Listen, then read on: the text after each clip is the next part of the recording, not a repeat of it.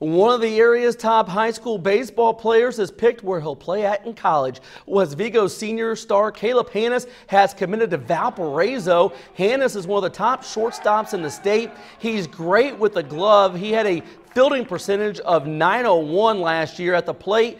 As a junior, he hit .314 with 5 homers and 15 RBI.